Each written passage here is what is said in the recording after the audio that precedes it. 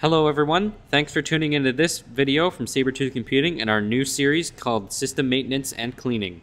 In our last video we showed you how to clean and remove your DVD drive, and today we'll be showing you how to clean and remove and maintain your liquid cooling unit.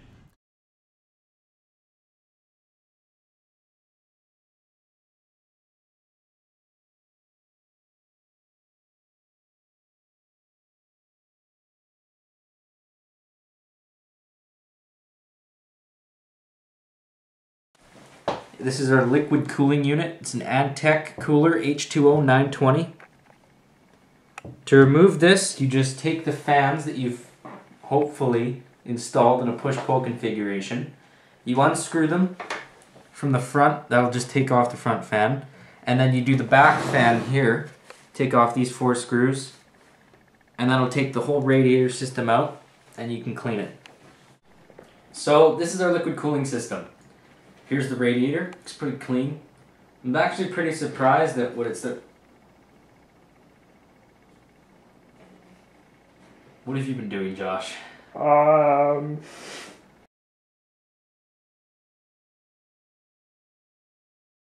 can see right here, this is the outline of the spokes in the fan.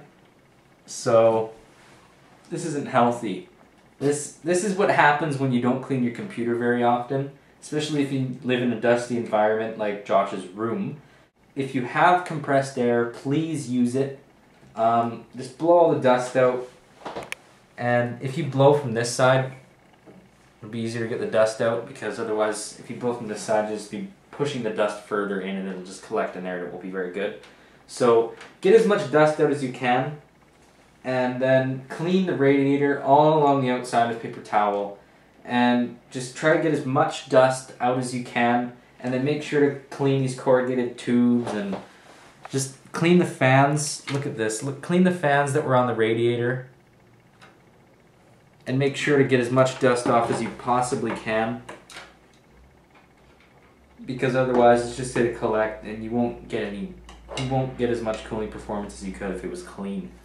So basically the way that this cooling system works is the CPU is under here. It's pushing a lot of heat up, and then there's liquid flowing through these tubes down into this pump, and the liquid carries the heat away up to these radiator fins, and then it dissipates the heat into all these fins, and then these fans up here, you can attach them in a push-pull configuration, so it's pushing air through and then it's coming out the back side, and that takes the heat away from the fins. And then your CPU will remain cooler. So that helps mostly with people who are overclocking, or if you have a really hot CPU and you want it to last longer.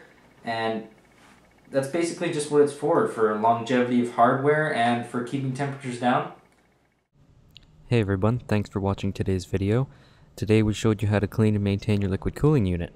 Next time, we're going to be showing you how to clean and maintain your motherboard so it keeps in working order.